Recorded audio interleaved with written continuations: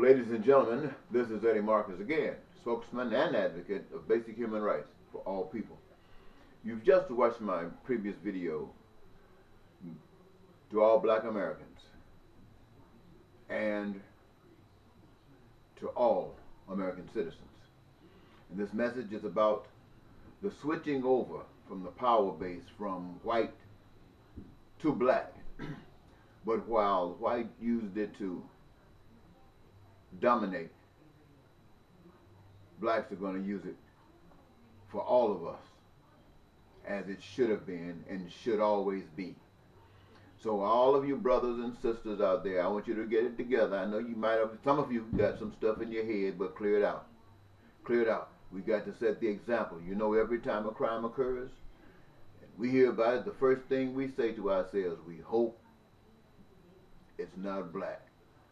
Because we don't like that ugliness. We find ourselves caught up in it sometimes. Well, we don't have to worry about that in the future. We're going to go forward, because not only are we going to protect ourselves, white people are going to protect themselves, and the way that they're going to protect themselves is by each of us protecting one another. And white folks, you've had a long reign, and I can't take anything from you, and I know you're scared. You're scared about what black people are going to do, but I promise you this. We know the difference between good and evil. We know that there is a God, and whether we look at us sometime and think the way people act, there can't be no God close to them. But we recognize that every person alive has the Spirit of God in them. And we've always said that on a level playing field. A level playing field. But it's wonderful to have a level playing field, but a wonderful plan wherever you are, in a valley or on a hill. You can work it out, because we're doing it together. And we have such a wonderful plan. And since I have mentioned these things to you, what the next step is for you to do. You have not been familiar with this plan. You have not even been familiar with this effort. Now that you are, I want you to contemplate it. I want you to think about it. I want it to become a part of you. It already is. I just want you to uncover, to discover that it is. And having done that, I want you to share, talk with people about peace. Talk with people about how wonderful it is to not worry about war and crime and violence. Talk to them about how wonderful it is to not have to worry about welfare and people not stealing and killing. Talk to them about being happy in life.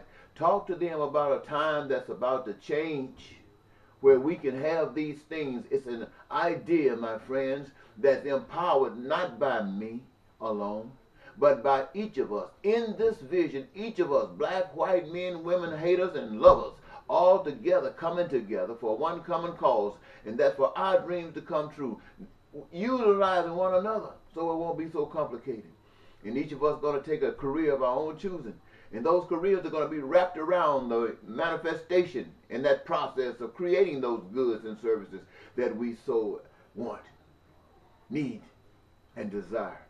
And all of the dreamers out there who got other plans to take them places higher than that, to lift us up beyond the level of where we're at today, it's all about love. We will not no longer tolerate anything that divides us. If we are not divided, we'll always be good. We will not be divided again. And I welcome all people in the United States of America into this vision. But I promise you, it will go no place without you. I don't care how wonderful it is. So you are absolutely important and needed. Get busy. Bye-bye.